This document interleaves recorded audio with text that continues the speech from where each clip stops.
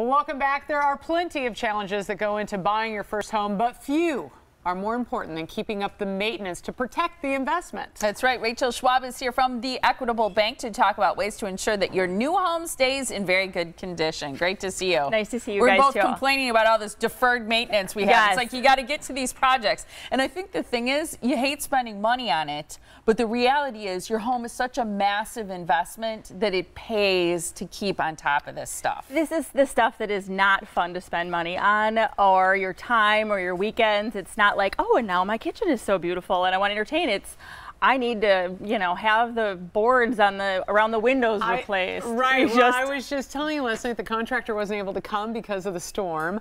But seriously, the woodpeckers have eaten into the side of my house. I have to get all that repaired before you can do the painting.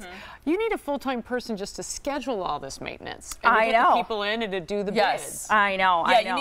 you need a main guy to do, like you said, all the scheduling. Let's break it down a little bit and talk about, first of all, because this is super boring to me, but you got to have a good furnace and have things running. Heat's not boring. No, it's not. Not today or last night. Right. So you say check and replace the furnace and HVAC, the HVAC filters. Yeah, make sure that you have those filters changed regularly, like once a year. And especially if you've just moved into a house, there's a lot of people that are first-time home buyers right now, and they're getting into their first house, and it looked beautiful when they went for the showing, but there's things behind the scenes that need to be done. Who knows when that seller changed the filter? So go ahead and change that. If you've been in your house for a long time, just make sure you set a date that every day that year I go and change that filter. And put it in your calendar so that there's a reminder. Yes, and it's really important to things like having your furnace repaired and looked at every year is really important because that's a safety issue.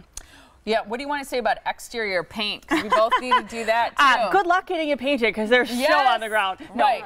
No, make sure that you do keep up with if there's any chips in your paint, whether it's, if you have siding and then it's just the trim, or if you have a fully wood house, anything like that you want to make sure to keep up on, because paint that's chipped off wood is going to allow bugs and weather and stuff to erode at it, and you're going to have to replace those boards then. Oh, trust me, when you touch it and it's soft. Yeah, when you got problems. Put your finger through it, which is really gross. Yeah, then you have problems. But it's a home maintenance thing that could be potentially really expensive. Right. If you don't take care of it on the front end, you're going to take care of it bigger on the back end of not getting it done. Pretty much everything we're talking about today, that's the truth. And weather stripping doors and windows. Yes, absolutely. And you think, well, okay, eventually winter will end, right? It's supposed to be spring, and I don't need to worry about that. But when you have your air conditioning running and you don't have good weather stripping and stuff and good caulk around your windows, then you're just letting your air conditioning go out as well. So make sure you do that. I don't have a home maintenance app, but you can get one of those, right, to sort of help you keep it all together and stay on track. Yeah, I know. Okay, now I'm on it. You're on. Yeah, get on that. Get rid of those woodpeckers. Well, yeah, exactly. Well, just having something that's scheduled. There's a bunch of different apps.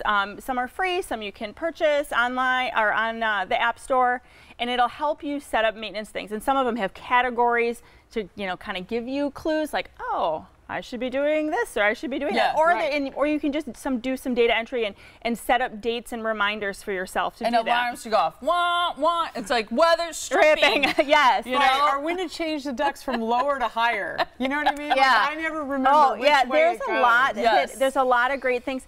But if you're not into having an app do it, just put it on your calendar and set it as a reoccurring reminder, or set up a spreadsheet.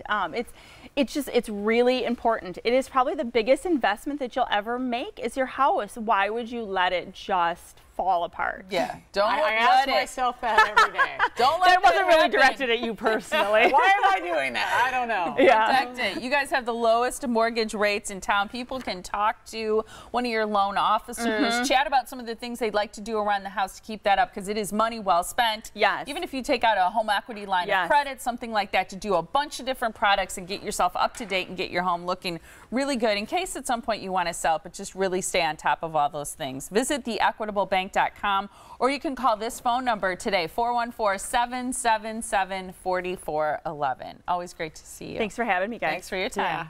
Got to go do some work. Yeah, I'm going to be busy.